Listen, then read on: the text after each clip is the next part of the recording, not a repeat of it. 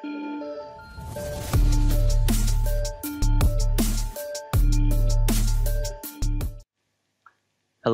everyone, welcome back to Coding Square again.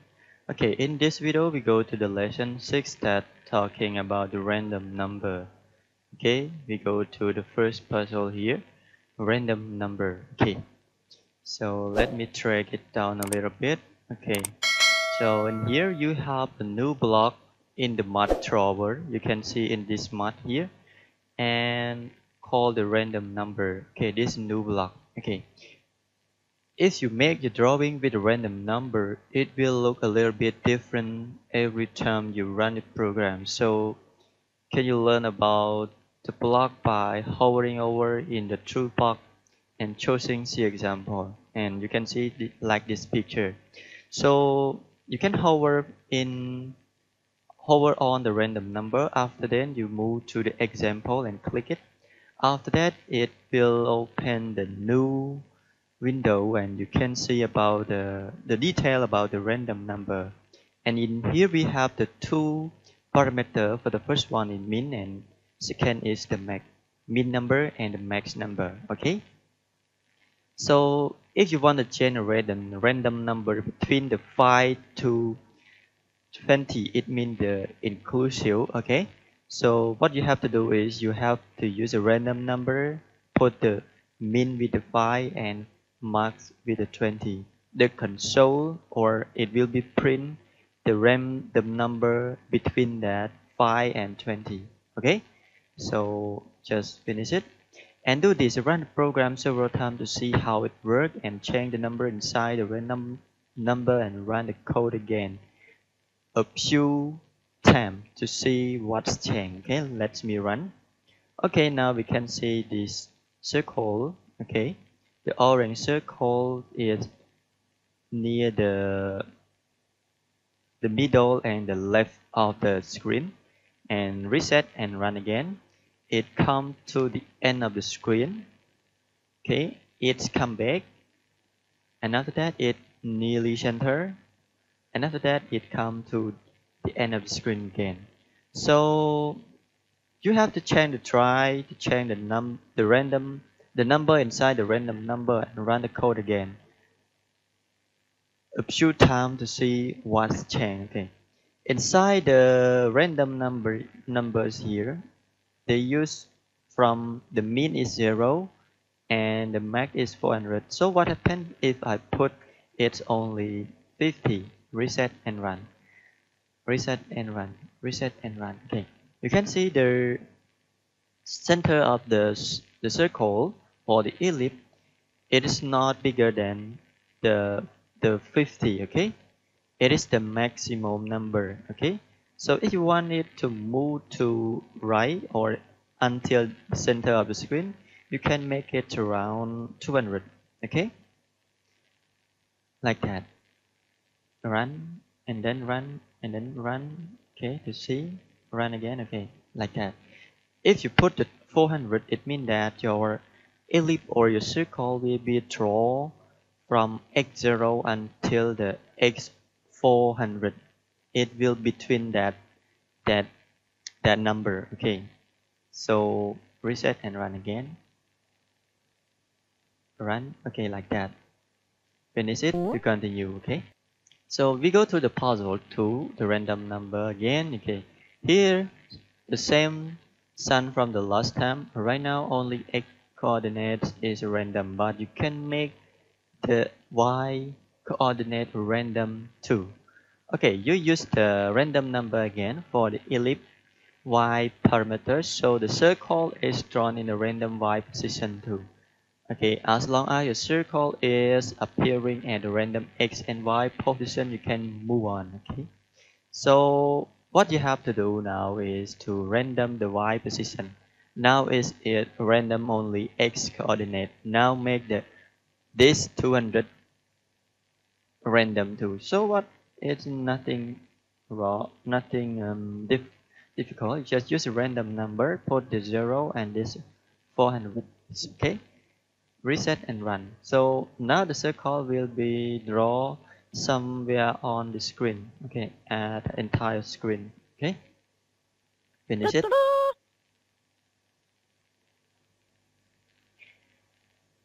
Okay, we go to the puzzle 3, variable and random number. Okay, variable can be assigned a random number too. Okay, this let you save single random value so that you can use it many times as you want in the program. Okay, do this. Assign a random number to variable I size. Okay, so that the eyes automatically change size every time you run the program.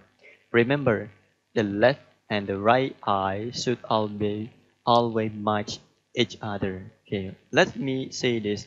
What happened? If I click run, okay, the eye size is not changed. Okay, so what you have to do is you make the eye with the replace the 27 with a random number, and you can change it around 10 until 30. Okay, let me try. Because this eye size already used in the ellipse width and height is here. Reset and run. Okay, when you press run, it will small, big, a little bit small, same, a, a little bit small. Okay, it is smallest. It may be the value of the random number, maybe 10. Okay, so that's all for this. Finish it.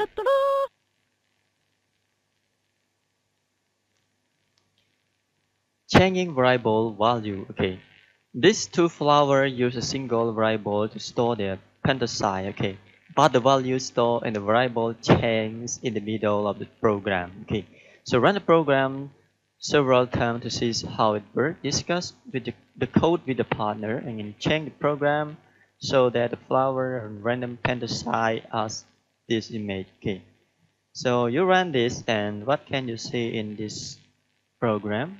The size or the pentaside is not any random. Okay, so what you have to do is to use the random size. Okay, you just delete the 30, use the random. Okay, replace with random. You can replace it with the size of it is around 10. You can change it to 50. And another one is the pentaside is changing here or update here. So what you have to do is use it as the same. So what is the difference between these variables? For the first, it got one random number. After that, read this line. The pentaside will generate another number. So the pentaside of that two flowers is not the same. Okay, reset and run. You can see. Okay, reset and run to see. One small and one is big. Okay, like that. And you make this it only 30. Okay, to 50. Okay, that is more. That is more beautiful. Okay, one's big, one small, like this image. Okay, that's all for this. Finish it. Continue. Okay, we go to the practice with a random number. Okay, choose from the following activity. We choose this one. Modify the planet. Okay, what problem with the planet? Okay, modify the planet. You have learned how to randomize things. So it's time to put all the knowledge you use in design. Okay, do this. Make design more fun. Give the planet a random size so it's always changing and edit fun. Randomize their position a little bit. Okay, so what you have to do is a random size and position. So what you have to do is you have to use the random position. You can use both x and y. Okay, so now I choose a random number for this from 0 to 400, and this delete it and use a random number 0 to 400.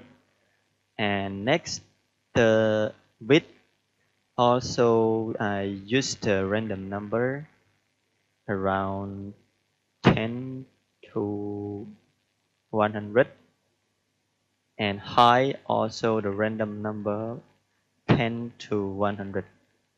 Okay, We have another ellipse here, but we do not need to write it again. You just copy it, okay, and replace the other. Copy it and paste here, and this one, okay, this one, and this one too. So all the parameter inside the ellipse is the random. Reset and run. Okay, that's fun, right? The planet is moves around the screen, and each of that is different size and different location. Okay, like that. Okay, so that's cool. Finish it. Another one, debug a random shape position. Okay. Okay, for this, right now this program, each rectangle has its own random position. Can you make it so that the rectangle are always stacked on the top of each other, but the entire stack is random position? Okay, randomly position. Do this. Run program. How it works? Okay.